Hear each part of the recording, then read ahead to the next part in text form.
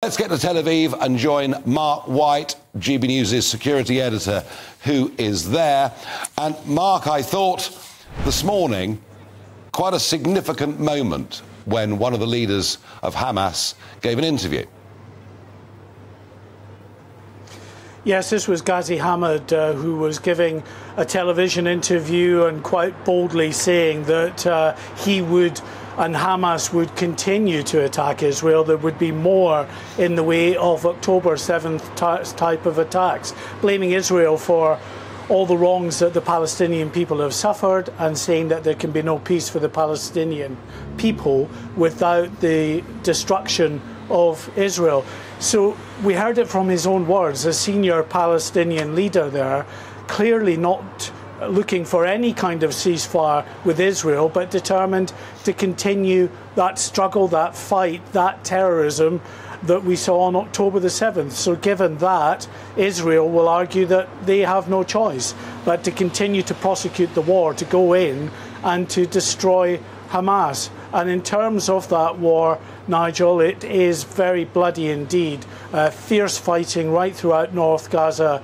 Today, we got word of a 16th Israeli soldier who had been killed during the fighting. There's all the controversy, of course, about the Jabalia refugee camp in North Gaza, which was struck yesterday by missiles, an airstrike that was called in by troops on the ground to take out a Hamas commander and also Hamas infrastructure, including tunnels and weapons storage in that area. They are absolutely, the Israelis, adamant that that was a legitimate military target, but because, of course, Hamas has this process of hiding in and amongst the civilian population, then there is always significant civilian casualties. No, you're right, and certainly back to the first point, you know, when a senior Hamas official says we'll go on attacking again and again until Israel is annihilated, I would suggest, says to people who think there should be an immediate ceasefire, frankly, there just can't be one. On the war on the ground, the Israeli claim is that they've hit 11,000 Hamas targets, just backing up your point about the intensity of it. Let's just switch to Egypt, if we can, for a moment. As I understand it, in the last couple of hours, some British citizens have been allowed to cross the border at Rafah. But a very interesting point that may push back on debate in this country is the Egyptian Prime Minister saying that basically we're prepared to sacrifice millions of lives to ensure that no one encroaches upon our territory. Very tough words, Mark White. Yes, I mean, it doesn't relate as much to the Israeli military as to the thought that the Israeli military is about to force 2.3 million Palestinians out of Gaza and into the Sinai Peninsula in Egypt. Israel will not stand for that.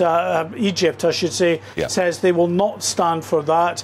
And of course, interestingly, Keir Starmer in his speech yesterday spoke about this very issue, about the concerns that Palestinians have about forced displacement. And he called in his speech for the Israeli government to disavow the Palestinian people of any such notion that they would be pushed out of Gaza and into Egypt, that once the fighting was over, that they would be allowed to return to their homes in Gaza. I don't think as yet Israel has made that clear. No, I think you're right. There is some ambiguity around it, but certainly none coming from the Egyptian Prime Minister. And what about, just finally, if I may, the situation on the ground in Israel itself today, in particular, rockets coming in from 3 potential sources? Yeah, we only had 2 rocket attacks over Tel Aviv today, and we went to the shelter once as it was in our area. But, you know, it's pretty much every hour that there are rocket attacks going into Israel. A lot of the attacks are aimed at the communities around the Gaza border and really at the IDF troops who are mustering on the Gaza border, but also they're going further afield into Ashkelon and Ashdod, north of Gaza as well. They've still got the capability. The job is not done by any means, and Israel knows that that job on the ground is going to be very long and very bloody. 16 soldiers dead already, and they've only begun pushing into these northern suburbs of Gaza. Once they get into Gaza City proper, and once, of course, they have to get down into the tunnel systems, I think the number of Israeli casualties is going to grow very significantly. I'm sure that's right. Mark White from Tel Aviv, as ever, thank you very much for that live report.